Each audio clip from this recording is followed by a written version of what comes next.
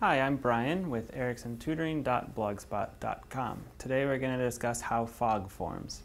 So fog occurs when the air temperature comes within 4 degrees Fahrenheit of the dew point. So dew point is simply the temperature at which water goes from gas to liquid, so the temperature at which water condenses. Fog is generally associated with low visibility, and there are 4 main ways that fog forms. Each has its own name and its own way of formation. So we'll look at those 4. So our first type of fog is radiation fog. Radiation fog commonly occurs in valleys.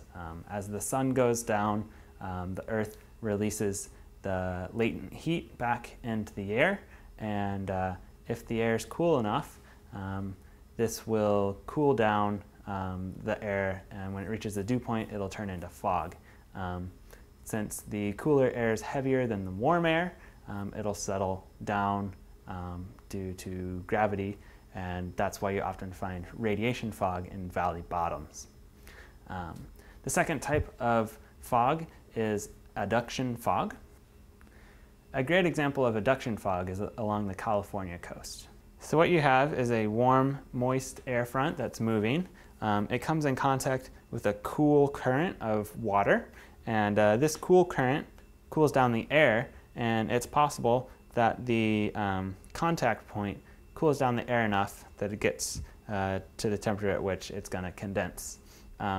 So because this isn't dependent on the time of day, it can happen any time of day, adduction fog can stick around for a very long time. This is why places like London and San Francisco can get fogged in for extended periods. It's due to adduction fog. The third type of fog is upslope fog. So this simply happens when a warm, moist air mass gets pushed up a mountain or hill. As it gets pushed up, the air cools and it condenses. This is typically found around mountain peaks and those sorts of places that get fogged in. And then our last type of fog is steam fog. Steam fog occurs when a cool air mass moves over a relatively warm water body or land mass. So this is kind of the opposite. The warm heat air coming off the water body meets that cold air mass and causes the water to condense. And that forms steam fog. So this has been a discussion of the 4 main types of fog and how they form.